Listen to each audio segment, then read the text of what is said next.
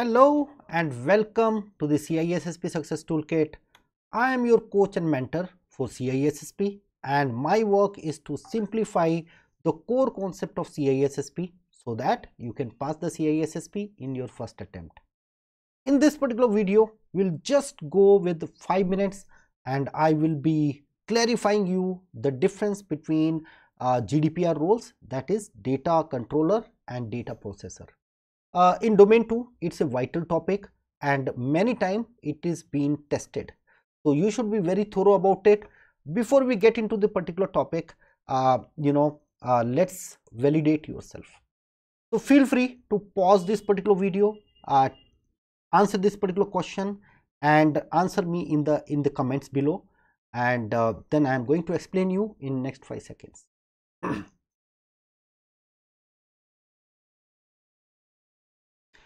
I hope by now you have identified your answer, and this question looks very easy. As per GDPR, cloud service provider storing customer data would typically be considered as data controller. So we need to understand what is the core differences between a data controller and data processor. You can compare this data controller with data owner as well. The only difference is when we talk about data owner, we are talking from a internal company organization perspective. Whenever we are asking about data controller, that is where we are thinking from an entity perspective, like which company is responsible for what. So basically a data controller company will determine the purpose and the means of processing the personal information. They are the one who are primarily responsible for complying with GDPR. If there is a breach happening, then the data controller will be the first person or will be the first entity who will be questioned for. And they are also responsible for collecting and managing consent from the data subject. As and when the data is getting collected, they are the one who are responsible for clarifying the transparency in their entire privacy policy as well. They will also maintain detailed records for data processing activities as well, because as and when there is a legal implication, they have to showcase all that, they have to demonstrate the compliance to them, right? So that is one. They also are responsible for handling data subject request directly. For example, somebody trying to access their personal information, somebody requesting for an amendment, somebody requesting for an erasure of data. They are the one who are responsible to take care of this. And finally, in the case of a breach, a data controller is responsible for notifying the supervisory authorities within 72 hours of the possible breach which is there.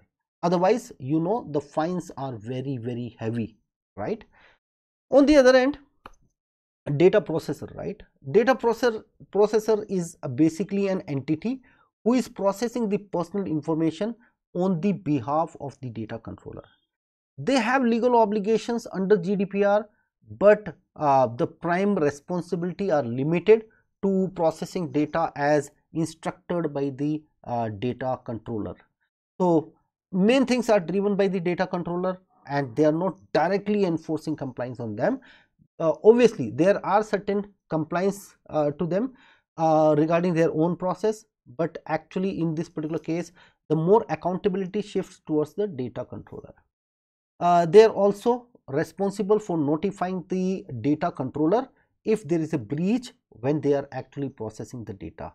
So but they are directly not reporting to the legal authorities. They have to report this particular breach or maybe any kind of incident to the data controller. Now coming back on the question, after all this, as per GDPR, cloud service provider storing customer data would typically be considered as data controller.